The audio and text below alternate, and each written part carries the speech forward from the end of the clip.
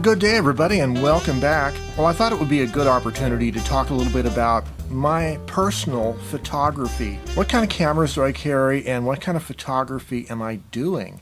I haven't really talked about that very much lately, so stay tuned.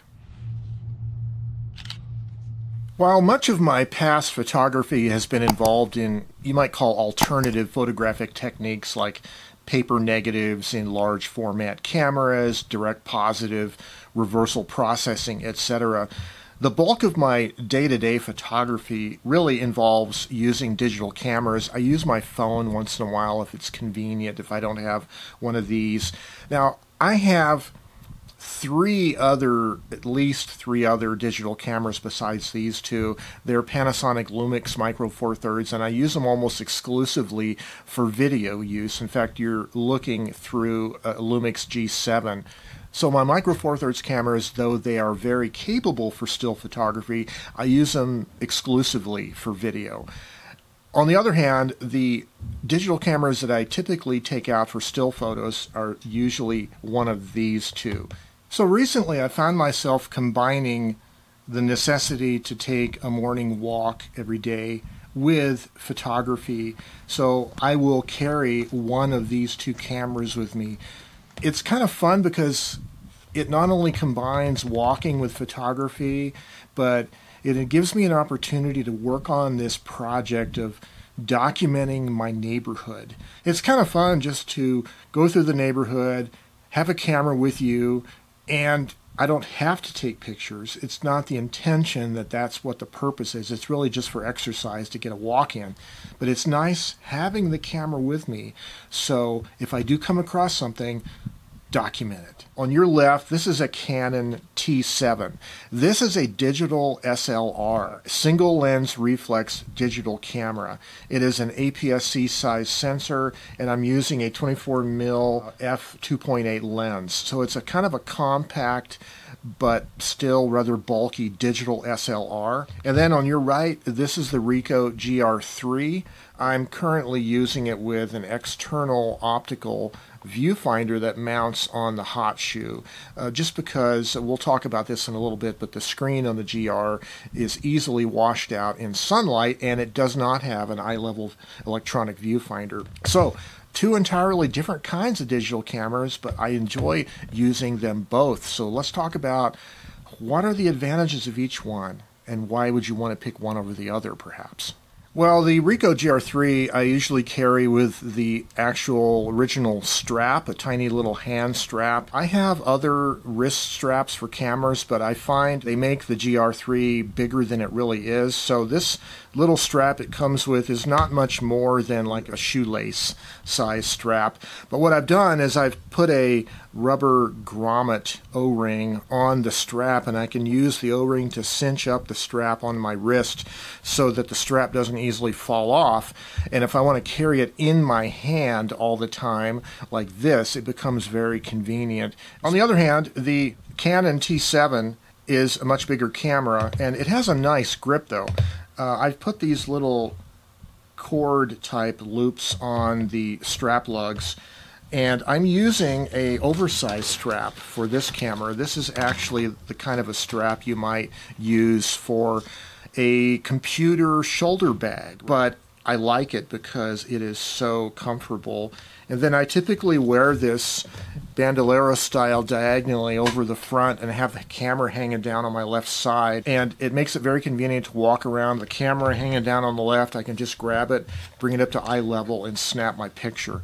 So two entirely different cameras. This camera, even with the external optical viewfinder, will fit in my front pants pocket.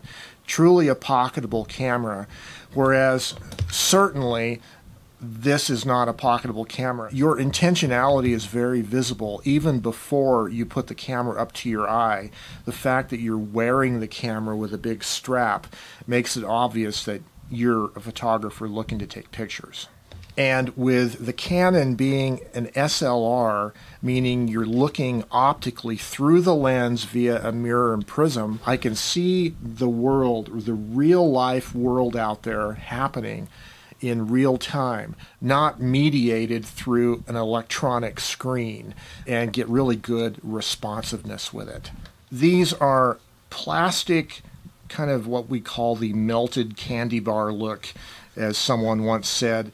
These have evolved from the era of the first digital single-lens reflex cameras. They've evolved into this line with Canon, but these are not fetish objects. These are not like Fujifilm cameras or even Sony cameras with their modernist, minimalist electronic aesthetic look, or certainly not like Leica cameras with their particular aesthetic. There's nothing really aesthetic about these cameras. These are smooth, blobby, plasticky looking tools. They're very utilitarian. There's nothing aesthetically pleasing about this kind of a camera. Its only value is really the fact that it does one thing really well, which is it gives you an optical viewfinder through the lens viewing and blazingly fast and accurate autofocus. It is an SLR, single lens reflex. When you're looking through the viewfinder, you're seeing the optical image through the actual taking lens through a mirror and prism system to your viewfinder. You have very accurate framing. Unlike a rangefinder camera, have a viewfinder off on the left side of the body, and you're not really seeing the perspective of the scene from the same position that the taking lens is going to be recording it. There is an autofocus system built into the optical viewfinder. I have it set up where the middle box, in the very middle of the picture, is my autofocus sensor, and when I half press the shutter button, it lights up with a little red LED. Whatever that box is over, it'll focus immediately, and then I can take the picture. I can hold the shutter button down halfway to gain focus, and I can recompose if I want and then take the shot. But these are very blazingly fast cameras, like that. This camera comes with a 18 to 55 mil stabilized zoom lens, and you can get one of those camera zoom lens packages for around $500 or less. Of course, you can buy two of these for the price of one of these. So this is a kind of a point and shoot style camera. It has a built-in fixed length, focal length 28 millimeter equivalent lens. It is an APS-C size sensor, but it relies upon contrast detect autofocus, which can be a problem. It's not the fastest focusing camera. It's not like this. But Ricoh do have another feature in these cameras that's called snap focus. But with snap focus, you preset the focal distance in meters ahead of time, and then when you press the shutter button, it immediately focuses and takes the picture immediately. There's no hunting, there's no focus delay. So if you kind of anticipate what distance you're going to be shooting at, snap focus makes these cameras very, very quick. But if you're using autofocus, it's contrast detect based, and the best way to use them is to tap the screen and put the little box over what part of the image you want to have focused, and then let it focus and then take the picture, which works great unless you happen to be shooting outdoors in bright sunlight. Like I live in the desert southwest of the United States. It's always bright sunlight, even in the wintertime typically. So a lot of times you can't see the screen on this camera. And there's no eye level viewfinder on these. And that's why I like to use a little external hot shoe mounted optical viewfinder. This has the same equivalent angle of view as the lens itself, and so it's basically locates the viewfinder directly above the taking lens, so you really don't have any parallax error side to side, but you do have to do a little adjustment. I typically will compose the picture so the center of my image is a little bit lower than what I want for the final image. I'm shooting the Ricoh in aperture priority mode, and typically I'm keeping the aperture around f5.6, around the middle of the range where you get the best optical quality. It's bright enough and you have enough depth of focus that it works quite well. For the Canon T7, and I too usually keep it in aperture priority mode in outdoor use. I shoot around f5 or so. I will put it in auto ISO so the ISO can go up and down however it wants to.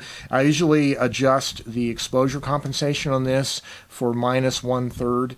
The Ricoh, on the other hand, I set the exposure to highlight priority, highlight metering, which means it underexposes the image so that the highlights are not blown out. And then in post, when you edit the picture, you can raise the shadow detail. The Canon T7 does not have sensor stabilization, whereas the Ricoh does. The Ricoh has a built-in ND filter behind the lens. The Canon doesn't. Aperture priority, I use both of these in aperture priority in daylight outdoors. When I go indoors under more minimal lighting conditions, I will typically set the camera to shutter speed priority so that I keep my shutter speed fast enough so I don't have motion blur. Of course, this camera also has a built-in flash, so indoors you can pop the flash and do fill flash as well, which is kind of nice. Battery life. So the Ricoh doesn't have great battery life. It has a pretty small size little battery like this. These are DB110s is the name of these batteries. Typically what I'll do for the Ricoh though when I'm actually using it out in the field is I will power it on, take my shot, and then immediately power it off. And that's how I use it. So I don't keep it on all the time unless I'm in a situation where I anticipate taking multiple shots. On the other hand, the Canon has extraordinary battery life, and I've had the same battery in this camera for a couple months, and I only use it for a walk in the mornings, and then I turn it off. And I use it in this mode where the back screen is really only an information screen, and it goes off, it blanks out after a few, maybe 30 seconds or whatever, so it's not really running the screen. The viewfinder is optical, not electronic. I find myself really liking this melted candy bar shaped lump of plastic that has no aesthetic appeal and is not a fetish object. It's just strictly utilitarian, and that's all it's good for. And that's actually what I really like about this camera is it is kind of ugly, so the only thing that really matters with this camera ultimately are the pictures. It's strictly for creating images. Whereas a nice looking camera like the Ricoh, you could almost fetishize this camera. In fact, people do because of the small, compact nature of it. And it especially, I think, looks good with a viewfinder like that. And it's easy to get caught up in the aesthetics of cameras and how they look rather than the pictures that they make. I've always been the guy that's gone my own way with things. I tend not to follow the crowd as far as what's popular, I think. You know, these kind of cameras, especially the crop sensor, APS-C sized digital SLRs, are not the kind of camera you'll see people using for street photography on YouTube, for instance. These kind of cameras kind of fall below the radar screen. They are just utilitarian, kind of ugly looking, plasticky looking, strictly functional cameras. They are kind of like blenders or toasters. They are just designed to do one thing, but they do them really well. But as far as practical photography, capturing images, few cameras are going to be as well served as a digital SLR because you have the advantage of optical through the lens viewing, so you have exact framing. If the kind of photography you like to do is highly dependent on the accuracy of the composition, in other words, you play with the way lines and objects intersect or come close to the borders, the edges of your frame, you use the entire frame for your composition. If that's the kind of photography you like, you really need a camera where you can accurately compose in the viewfinder. And if you kind of like a film camera-like experience, it's nice to have an optical viewfinder instead of mediated through a TV screen. This might be a little bit more of a fetish object. The Ricoh GR is a very small camera, and I think I would argue with the external viewfinder it looks quite nice in a certain way, but it's twice as expensive as this. Even with a kit lens on this is about twice as expensive. And this isn't as capable of a camera as this, except it's pocketable. You can literally stick it in your pants pockets. On the other hand, this is a very intentional camera. You can't hide it. It's very obvious that you're a photographer, and maybe that's the best way to shoot pictures. So two entirely different kinds of cameras, two different ways of shooting, two different ways of approaching photography. And in the end result, it's really about the picture itself. And so I present you a humble slideshow of some of the images I've taken recently with both of these cameras. Enjoy.